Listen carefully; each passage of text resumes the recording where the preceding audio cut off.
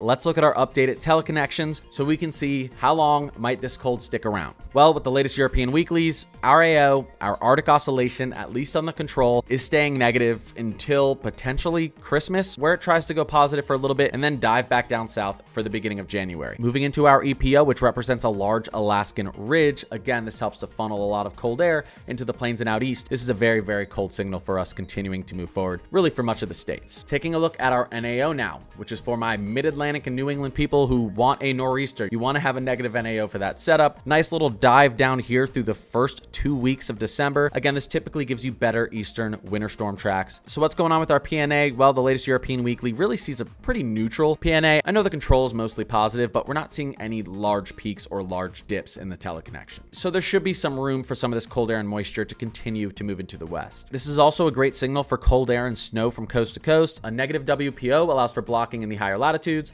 And if we have that in combination with an Alaskan ridge, negative EPO, and our negative NAO, which is blocking out to the east, cold air gets trapped, your winter storms are enhanced, sometimes from coast to coast, especially in the plains and out east if you have that negative NAO. So again, a really good sign for much of the country for a well below average December and potentially a very snowy December. It's looking like the models have done really well with kind of the monthly forecasting, because a lot of the stuff we were talking about 2 weeks ago is still on the table here. It still looks like this is what's going to occur, or at least a version of it.